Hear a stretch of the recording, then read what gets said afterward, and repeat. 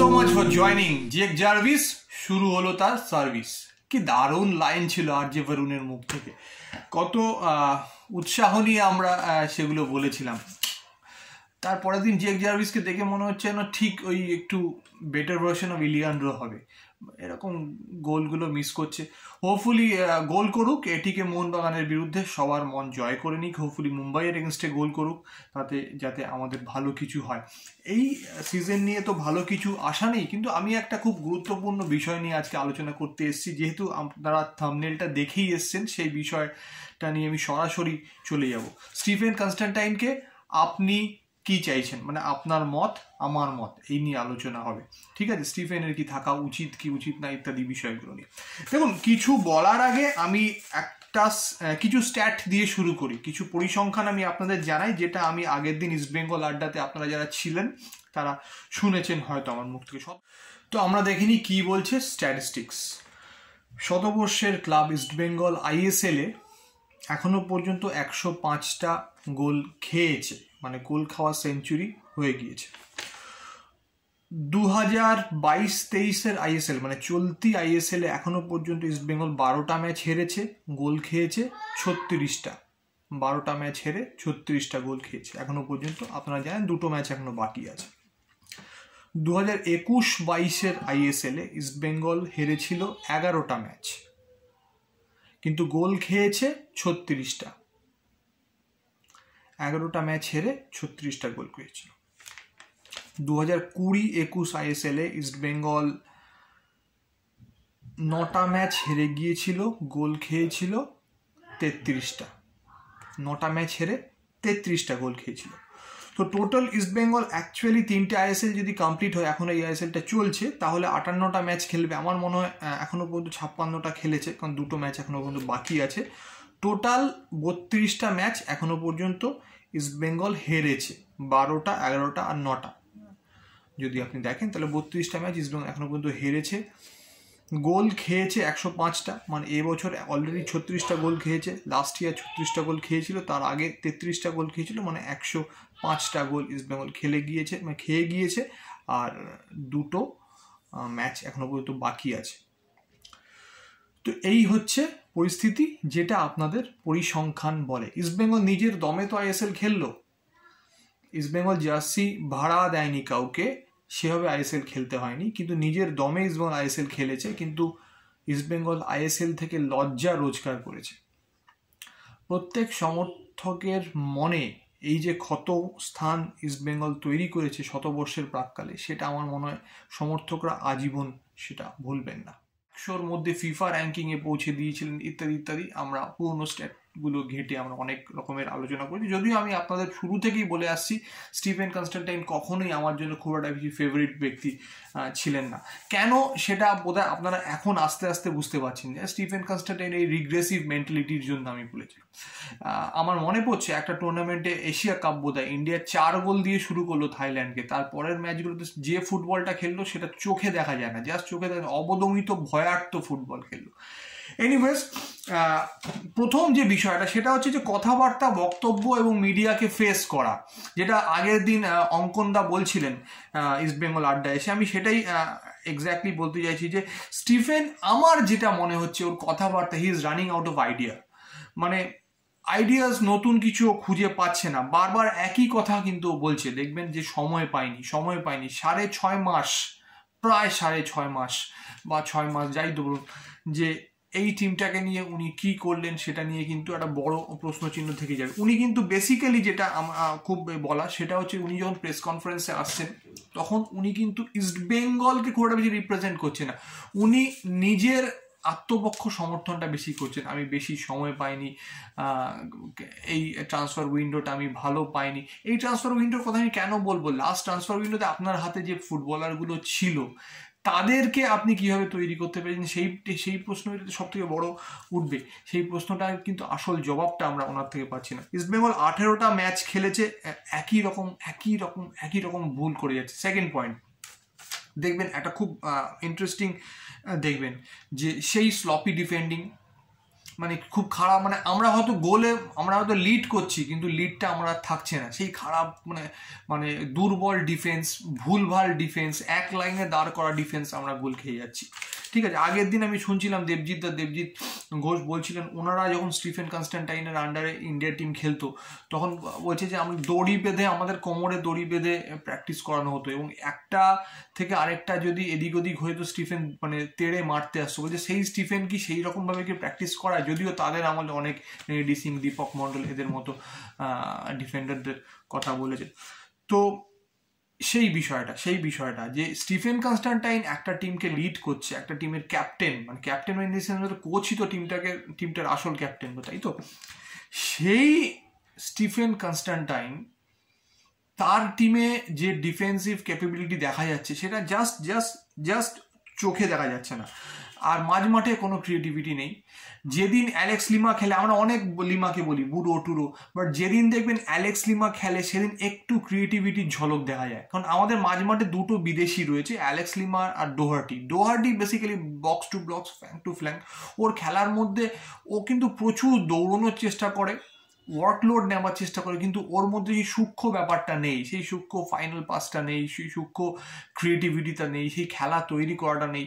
ও ভালো বল স্ন্যাচ করছে, ইন্টারসেপ্ট করছে একটা টাইম পর্যন্ত, এখন খুব খারাপ করছে, কিন্তু ওই জিনিসটা আমরা পাই না যেটা আমরা পাই অ্যালেক্স লিমার থেকে। যেদিন অ্যালেক্স লিমা দেখবেন, একটা উদাহরণ হিসেবে নিন আপনারা, যেদিন অ্যালেক্স লিমা ভালো খেলে সেদিন দেখবেন আমরা খুব ভালো খেলি, মানে বেশিরভাগ ম্যাচগুলো আমরা জিতেওছি। সেই 5টা ম্যাচের মধ্যে দেখবেন box to box ball intercept করা থেকে শুরু করে, ফাইনাল পাস বাড়ানো থেকে শুরু করে, খেলা তৈরি করা থেকে শুরু করে, কিন্তু আমরা অ্যাকচুয়ালি অ্যালেক্স লিমার ছায়াটাকে নিয়ে খেলছি। অ্যালেক্স লিমা তার বেস্টটা আইএসএল এ দিয়ে এসছে জামশেদপুরে, এবং তার আগে অ্যালেক্স লিমাকে তো আমাদের পাইনি। ভালো ফুটবলার, কিন্তু রিক্রুটমেন্টটা যে খুব ভালো আমি সেটা বলবো না। ভালো ফুটবল, অবভিয়াসলি ভালো ফুটবলার, কোনো সন্দেহ নেই। আরেকটা দেখবেন আমাদের গোল করা এবং খেলার একটা ছক রয়েছে। আমরা ঠিক বাঁ দিকে, আমরা দেখবেন ডিফেন্স থেকে বলটা মাঝ মাঠে আমরা খুব বেশি ঠেলি না, ঠেললে রেয়ার ঠেলি। আমরা ডিফেন্স থেকে বলটা বাঁ দিকে ডিরেক্ট আমরা নাওরেম মহেশ সিংকে দেওয়ার চেষ্টা করি, বা অ্যাটলিস্ট আমাদের যে জেরি থেকে নাওরেম বল পায়, নাওরেম থেকে ক্লেটন বা জেক জার্ভিস এখন তারা বল রিসিভ করার চেষ্টা করে। এটা কিন্তু অধিকাংশ ক্ষেত্রে সেটা হয়। সব টিম এই ছক বুঝে গিয়েছে। ইস্টবেঙ্গল দুটো উইং দিয়ে খেলবে, লেফটটা দুর্ধর্ষ খুব ভালো ওই একটা ছেলের জন্য। হ্যাঁ, জেরি মাঝে মাঝে ভালো খেলে, মাঝে মাঝে হাঁপিয়ে দাঁড়িয়ে পড়ে, বা জেরির জায়গায় যেই খেলুক। আর রাইটটা সুহের চেষ্টা করে, কিন্তু সেই লেভেলের নয়, মানে কখনই থ্রেট নয়। আর সুহের যদি না থাকে তাহলে তো ছেড়ে দিন, আলোচনা করে লাভ নেই। তো এই বিষয়টা, মানে আমাদের যে খেলার ধরনটা সেটা মোটামুটি সবাই জানে, 4-4-2 ঠিক এইভাবে খেলা হবে, মানে এর বাইরে কিছু খেলা হবে না। মানে উইং থেকে অসাধারণ বল, তারপরে ক্লেটন যদি নিজের খেলাটা খেলতে পারে তাহলে হবে, কিছু হবে, না হলে কিছু হবে না। এর বাইরে আমরা আসতে পারলাম না, সাহেব কোচ আমাদের এর বাইরে নিয়ে আসতে, মানে ওই যে অনেক আমরা শুনছিলাম হিট অ্যান্ড রান ফুটবল, এই টেকনিক্যাল বিষয়গুলো আমি অতটা ভালো জানিও না, বলবো না, বাট আমরা একটা জিনিস যেটা খালি চোখে আমরা ফুটবল দেখে, টিভি থেকে দেখে বা মাঠে বসে দেখে আমরা বুঝতে পারি, এর বাইরে কিন্তু আমরা যেতে পারছি না। ঠিক আছে, আরেকটা বিষয় যেটা আমি আপনাদের বলবো, যে ইস্টবেঙ্গলের রোগগুলো কি সারলো? আপনি কি দেখেছেন ইস্টবেঙ্গলকে পরপর 4-5টা 6টা বাদ দিন, 4টে পাস ঠিকঠাক করতে? যেদিন করেনি তা নয়, এই 5টা ম্যাচ যে জিতেছে তার মধ্যে বেশিরভাগ ম্যাচে, এই 5টা ম্যাচে কিন্তু ভালো পাস হয়েছে। যেদিন করে ইস্টবেঙ্গল কিন্তু ম্যাচ জিতেছে। অধিকাংশ দিন দেখবেন ইস্টবেঙ্গল 2 থেকে 3টে বল ইন্টারসেপ্ট হয়ে যায়, একটা বল 2টো বল পারফেক্ট, 3টে বল পারফেক্ট, 4 নম্বর বলে ইন্টারসেপ্ট হয়ে গেল। মানে আর আপনি দেখবেন যে টিমগুলো শীর্ষস্থানে আছে, আপনি হায়দ্রাবাদ বলুন, মুম্বাই বলুন 1 নম্বরে আছে, আপনি কেরল ব্লাস্টার বলুন, এবং এটিকে মোহনবাগান বলুন, এরা দেখবেন পাস দেখবেন খুব ভালো, এবং এরা যে খেলাগুলো খেলে এই স্ট্যাটটাকে আপনারা অ্যানালিসিস করবেন, তখন দেখবেন যে এদের নাম্বার অফ দ্য পাসেস অনেক বেশি। এবং আমরা যে ম্যাচগুলো জিতেছি দেখবেন সেই ম্যাচগুলোর মধ্যে অন্তত 2টো ম্যাচ পাবেন, সেই 2টো ম্যাচে আমাদের নাম্বার অফ পাস কিন্তু যারা হেরে গিয়েছে তাদের থেকেও কম। মানে স্টিফেন কনস্ট্যান্টাইন যেটা করতে গিয়েছে, ডিরেক্ট লং বল ফুটবল, পায়ে বল পড়বে, ধুম গোল। সেই ফুটবল খেলার জন্য যে অ্যাকিউরেসিটা দরকার হয় ওনার খেলোয়াড়রা সেটা দিতে পারছেন না, বা উনি সেই মাস্টারমশাই হিসেবে সেই সেই দক্ষতা তার খেলোয়াড়দের দিতে পারেননি। কিন্তু আমার মনে হয় অনেকে অনেক রকম বলেন, আমিও ইংলিশ প্রিমিয়ার লিগ দেখি। আমার মনে হয় যে এখন না ইংলিশ প্রিমিয়ার লিগ দেখে আমার যেটা মনে হয়, লা লিগাগুলো দেখে আমার মনে হয় ওই ফুটবলটা এখন আর কেউ খেলে না। ইনফ্যাক্ট আমি অনেক সময় আমি এই লিগের ম্যাচগুলো দেখি, ইউটিউবে আসে, মানে অস্ট্রেলিয়া লিগ, যেখান থেকে আমাদের অনেক ফুটবলার আইএসএল এ খেলতে আসে। আমি কোনো টিমকে এই ধরনের ফুটবল খেলতে, একই ধরনের ফুটবল খেলতে দেখিনি। Defence two wing, wing to box, box to গোল, এরকম ফুটবল খেলতে আমি কোনোদিন দেখিনি, যেখানে মাঝমাঠটা কম বেশি ইনঅ্যাক্টিভ থাকবে। মানে এটা আপনাদের ব্যাপার, আপনারা বলবেন আমাকে, আমি তো আমার মত দিচ্ছি। আপনার এই জন্যই বলছি আপনার মত আমার মত, আপনাদের মতামতটা আমি এই ভিডিওতে নিতে পারবো না, কিন্তু আপনাদের মতামতটা আমি কমেন্টে পড়বো এবং সেটা আবার ভিডিও করেও আমি পড়বো। আপনাদের মতামতটা খুব গুরুত্বপূর্ণ, প্রত্যেকের নাম ধরে ধরে মতামত পড়বো এবং আপনারা খুব ভেবেচিন্তে লিখবেন, কিন্তু দয়া করে আমি বলছি কমেন্টগুলো যখন করবেন। দেখুন, আরেকটা বিষয় আমার বলা আছে, সে 4 নম্বর বিষয়, সেটা হচ্ছে যে ডুরান্ড কাপ থেকে আমরা খুব মানে ইস্টবেঙ্গলকে দেখছি।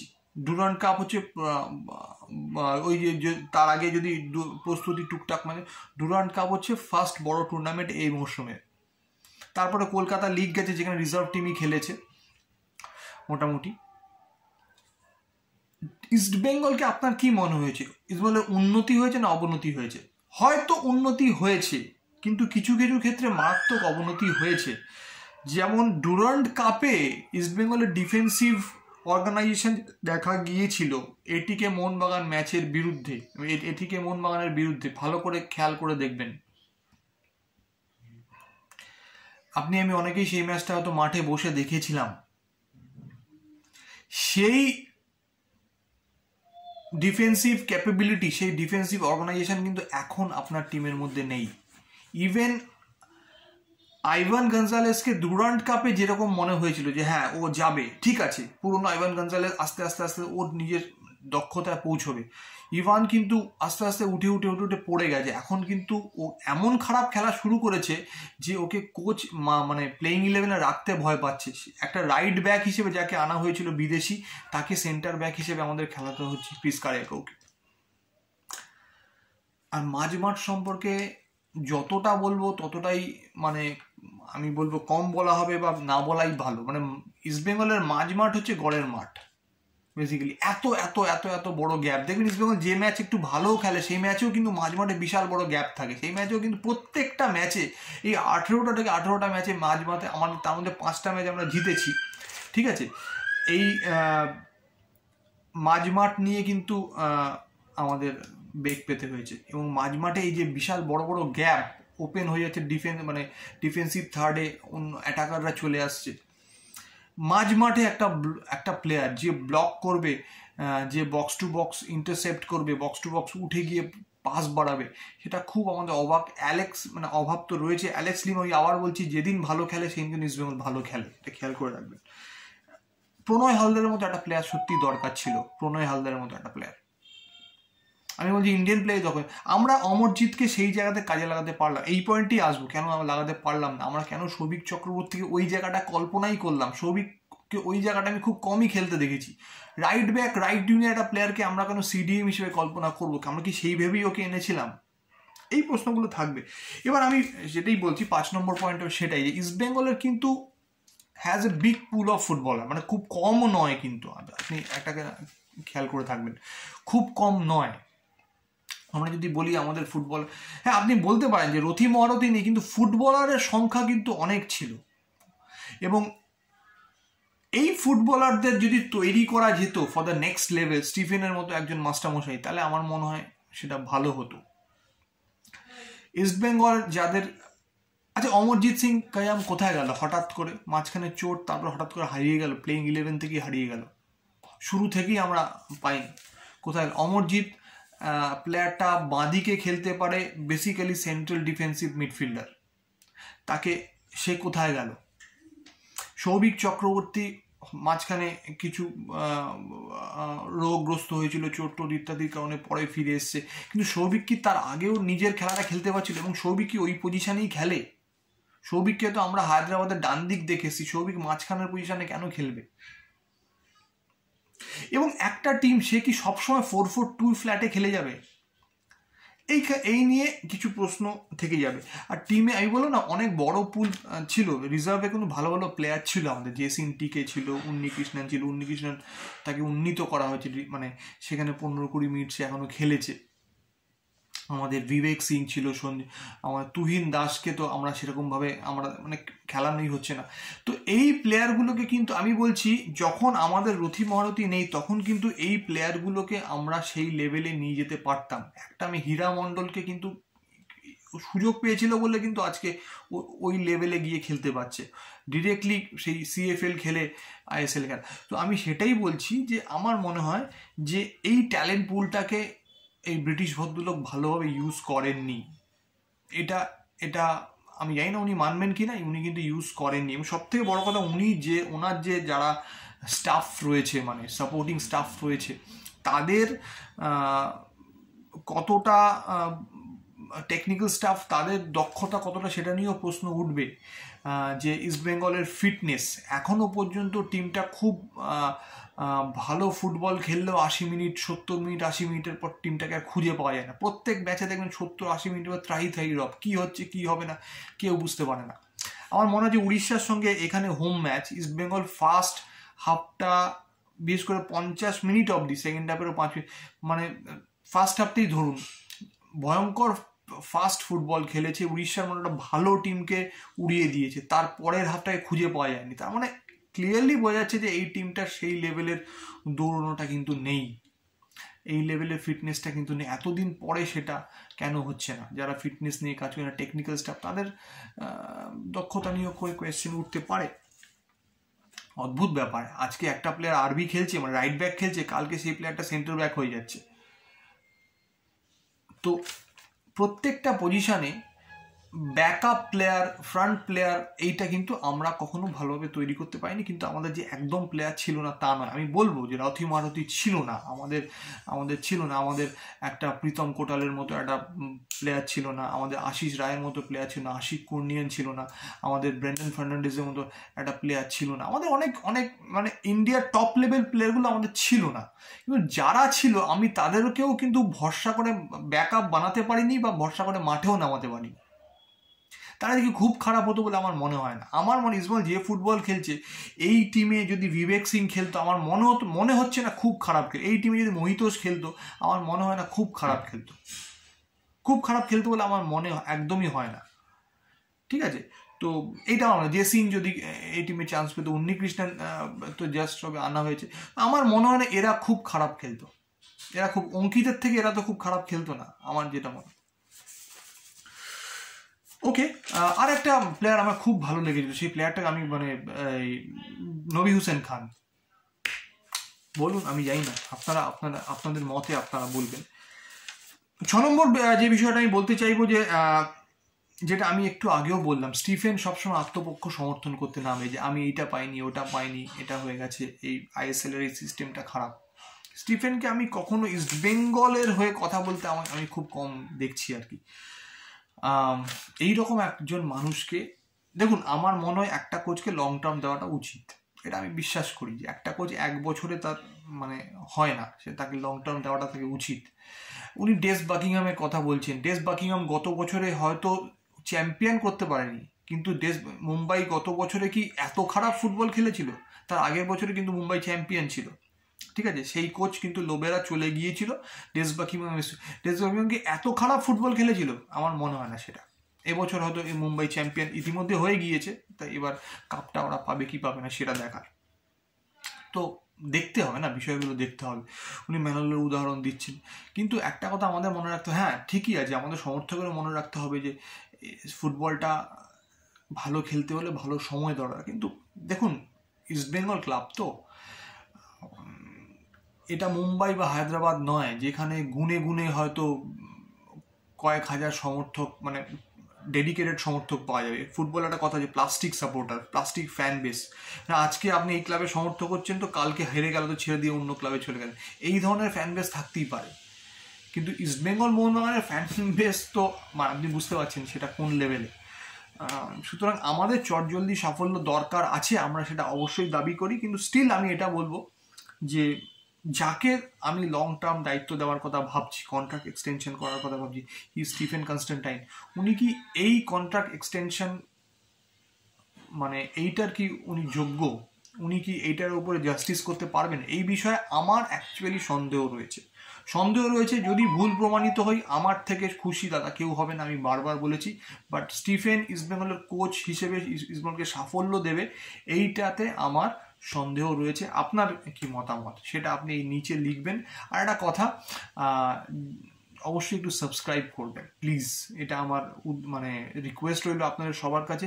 যদি সাবস্ক্রাইব করেন খুব ভালো লাগবে, অ্যাবসলিউটলি ফ্রি অফ কস্ট, আপনাদের কিছু যায় না, কিন্তু আমার একটা অনেক অনেক বড় মোটিভেশন। জয় ইস্ট বেঙ্গল।